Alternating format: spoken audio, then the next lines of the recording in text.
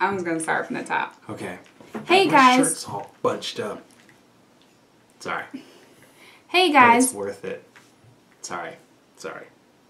Hey guys. Hey guys, welcome back to Cosplay Life. I'm Air Bear, and I managed to get Love Bug back. Hey. So today we are on step 9 of the Cosplaying 101 series, which is wearing your cosplay. So this part is pretty straightforward. If you've been following all 8 steps, you are at the point where you just wear your cosplay and have some fun. However, poop does hit the fan, and there are some problems that may occur during your cosplaying. Also, there's some things that you might want to be aware of when you're cosplaying. So we're going to go over those things in this video. So, anytime you're cosplaying, one thing you want to make sure that you always have is your emergency bag. It'll save your life one day. You're like, what? You trying to fall off of me? So these are the sorts of things that we usually have in our emergency bag. So hygiene items that we usually carry are hand sanitizer and deodorant. And as far as first aid items, you always want to make sure that you have water, headache medicine, band-aids. So if you're wearing contacts during your cosplay, be sure to have your carrying case and your solution. The adhesives that we usually carry in our cosplay emergency bag are gaff tape or duct tape, super glue, and if you have room for it, hot glue gun and some hot glue sticks. And you want to make sure that you have sewing equipment, so small scissors, some yarn or thread, and safety pins. If you're wearing makeup, and you should, I highly suggest it. Makeup will make up your cosplay.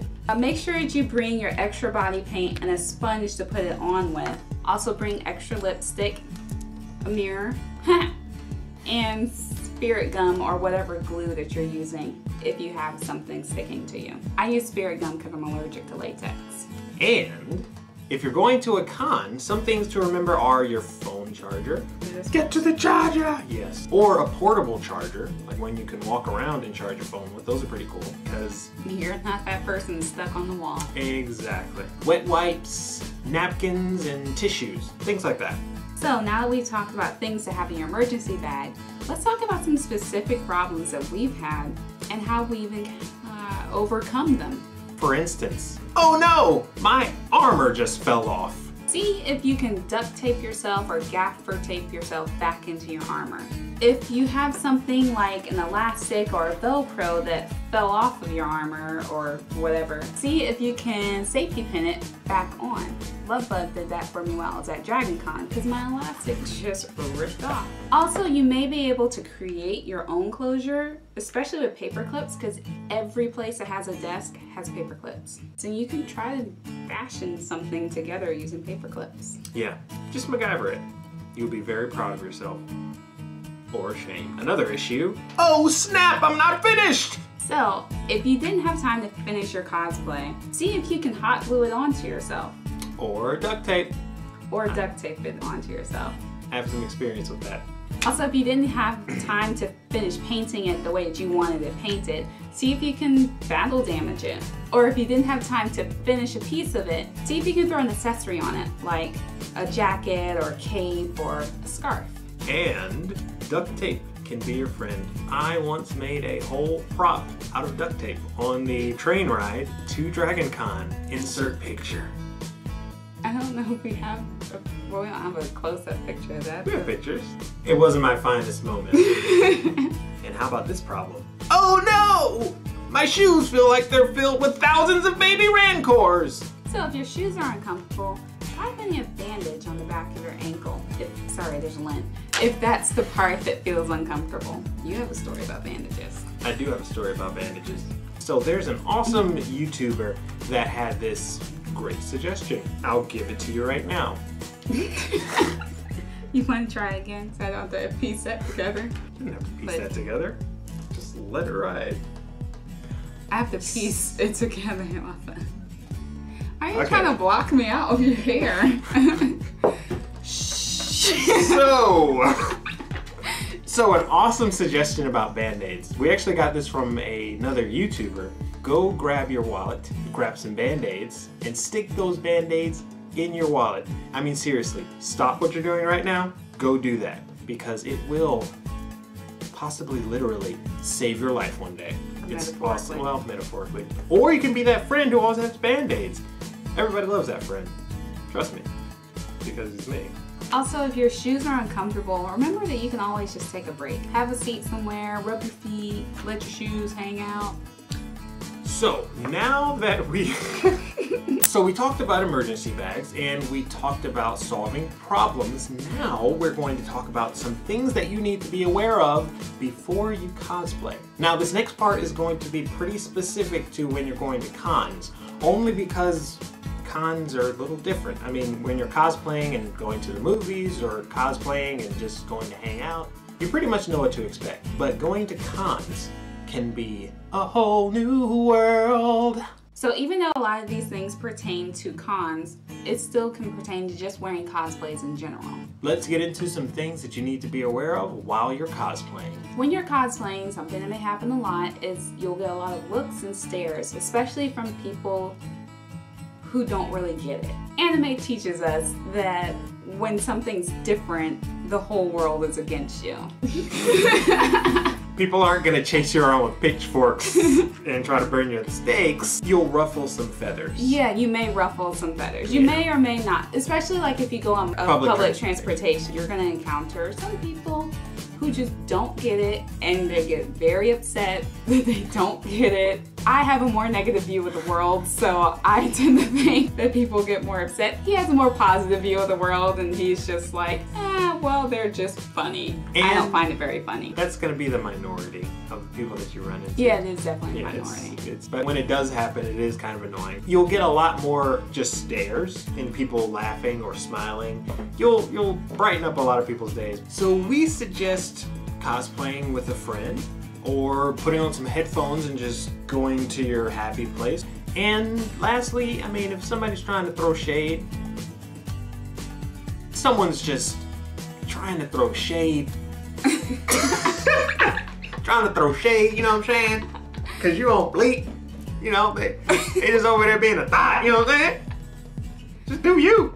Do you know what most of those words mean? Yeah, I have a nephew. Is he your real nephew? Yeah, or is it he nephew? is my real Yo, nephew? Nephew. Cause if somebody's just persistently trying to throw shade, just be confident in what you're doing. Yeah, a lot of times when people ask me about certain things, sometimes I feel like I have to apologize for it, especially my explanation, kind of like, oh, well, you know, it's this thing, it's cosplaying, it's kind of what nerds do. And you don't have to do that. Like, you just be proud and confident in what you're doing, because cosplayers are artists, and they're talented, and they're bold, and they're incredibly nerdy people, which is excellent and great and a wonderful thing to be. So I need to take my own advice and just be proud to be a cosplayer. And don't apologize or feel like you have to apologize for dressing up. Cosplayer and proud. It's an X-Men reference.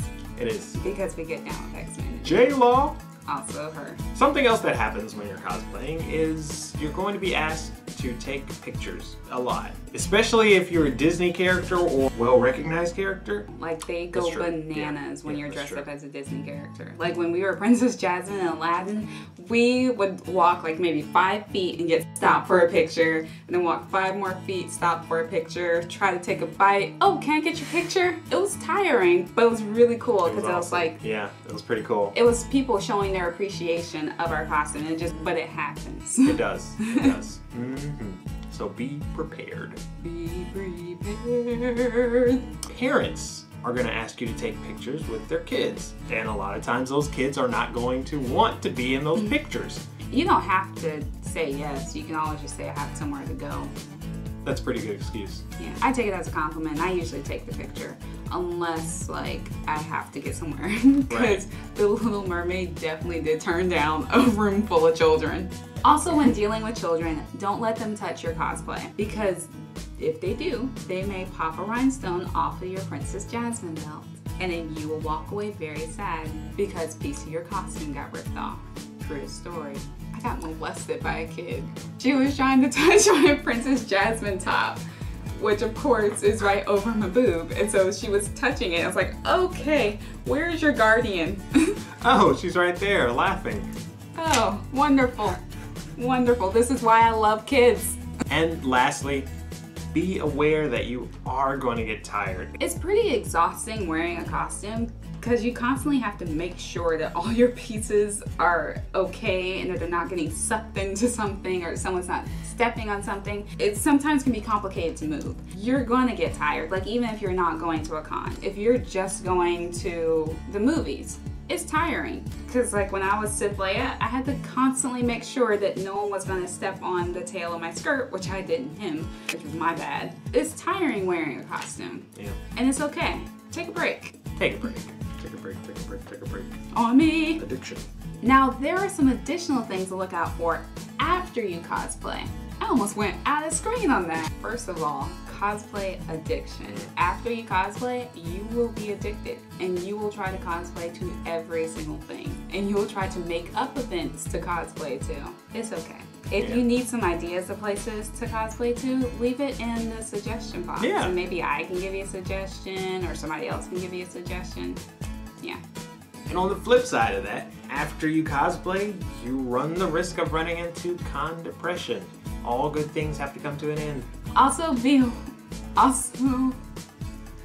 beware of con crud. It can happen with cons and it can also happen with going to the movies. But after going to an event like that where you probably were tired because you were working on your cosplay, you probably didn't have as good hygiene as you should have had because you didn't want to wash the paint off your hands, or other people might not have had as good a hygiene as they should have had because they didn't want to take their gloves off, or just whatever, being around a bunch of new people. Yeah. After that, you're coming in contact with a lot of germs. After a con, people have a tendency to get sick. The first Dragon Con for us, I got sick. I think you got a little sick too. Second Dragon Con, we were on it. We were hand sanitizing, washing our hands, Staying away from those handrails. Yes. Just think about the things that get touched a lot just throughout normal life and multiply that by over 9,000.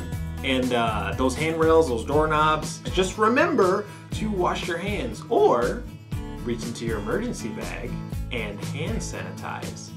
And what I do with handrails, because I don't want to touch them, is I like place my elbow on them to kind of keep my balance if I have to do that. Like that's with escalators. It doesn't work with stairs. Yeah, I was about to say, that's very dangerous with stairs. So, if we missed anything or we forgot something, leave it in the comments section below. Also, tell us about what your first cosplaying experience was like. If you like this video, be sure to let us know. Hit the like button and let your friends know. Share it. The next and last video in the Cosplaying 101 series is step 10, which is storing your cosplay. So if you want to receive a notification when that video comes out, make sure you hit subscribe. Also, if you just like this channel, go ahead and hit subscribe. Thank you so much for watching. Thanks. We'll see you next time. Or I will see you next time. I don't know. She'll be back in a flash. Deuces.